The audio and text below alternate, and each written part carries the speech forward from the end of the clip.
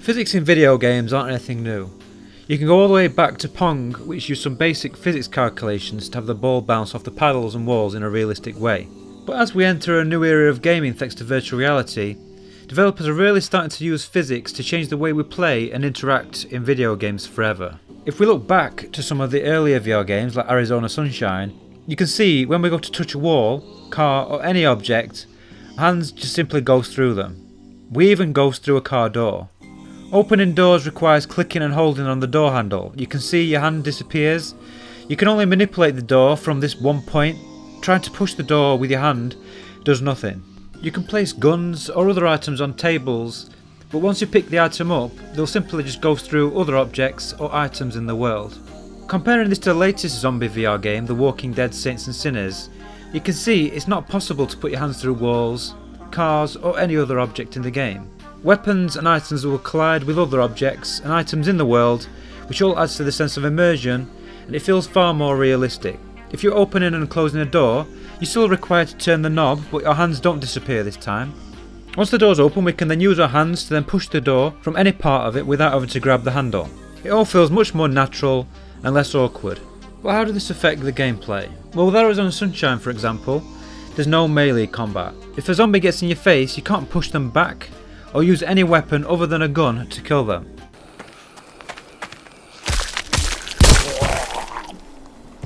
If we go back to Saints and Sinners, you can now push them back to give you some space with a melee weapon, like this axe for example, or even grab them by the head and stab them in the brains.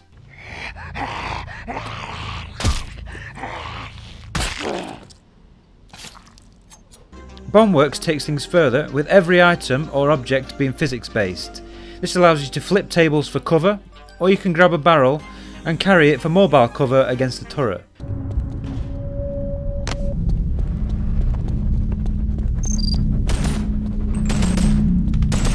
Being able to interact with both the world and enemies in a more realistic and natural way opens up more possibilities in how you move through the world and take on confrontations. So let's take a look at the melee combat in more detail. For a long time, it was believed that it was important to keep everything one-to-one with the movements of your real hands. So if you move your hand in the real world, your virtual hand would have to match up perfectly one-to-one to avoid any sort of disconnect. The downside to this is that when you're holding large, heavy weapons, your brain knows that it should be heavy, but it feels weightless and it breaks immersion. It also poses issues with the players able to simply wiggle their wrists to kill enemies. A lot of developers are still using the one-to-one method, with games like Asgard's Wrath using a parry system. You have to block incoming attacks to build up a rage meter, and once the enemy makes a special move, if you block it, it then gives you the opportunity to counter and remove the enemy's armour. Once the armour is removed, you're free to attack.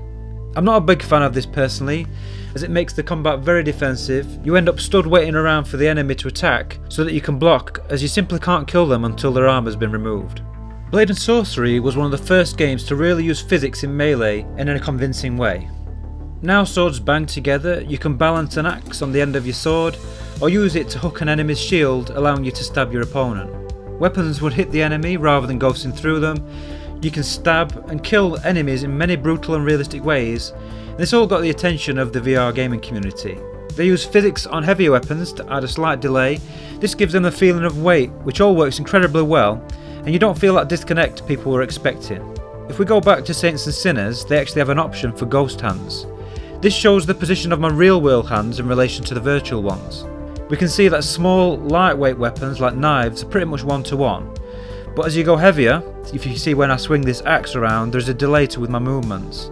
You need to use both hands to use these heavier weapons properly, and it's simply not possible to wiggle your swords, axes or any large weapons to kill enemies. This allows the combat to be much more dynamic and less like a scripted QuickTime event. In Saints and Sinners, the amount of force you apply to your swing matters. Zombies only die when you hit them in the brain, so a little swing to the head will just bounce off. You really have to use some force, and axes can get stuck in the skull of a zombie, forcing you to have to jerk and yank the axe to get it out.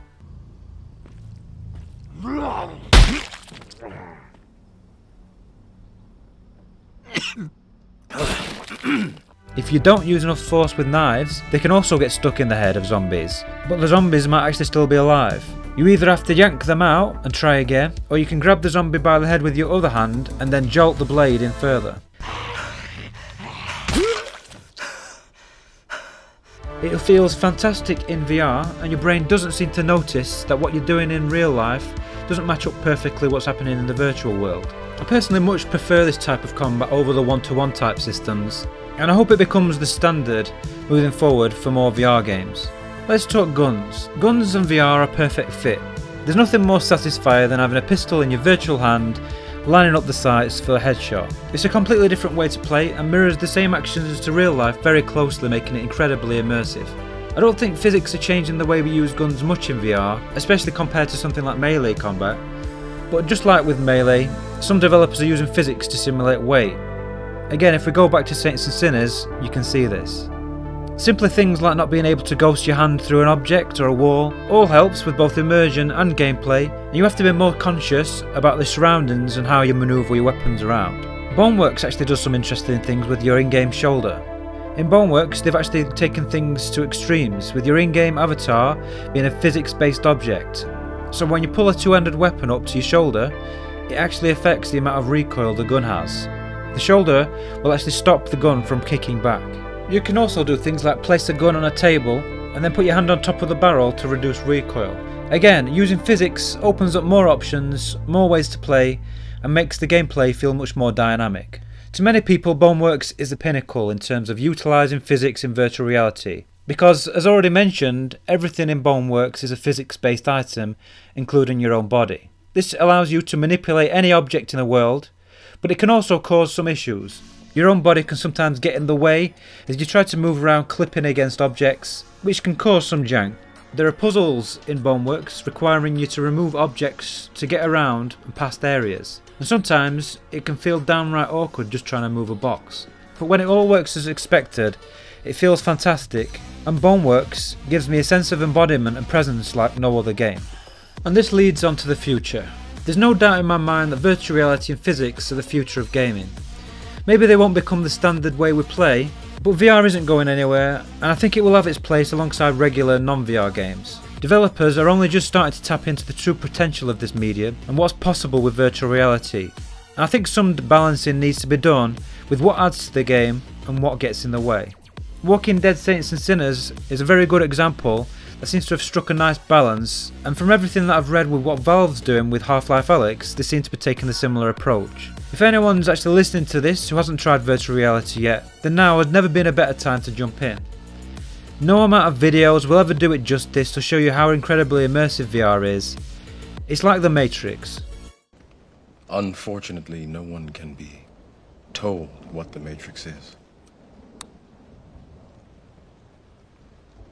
You have to see it for yourself.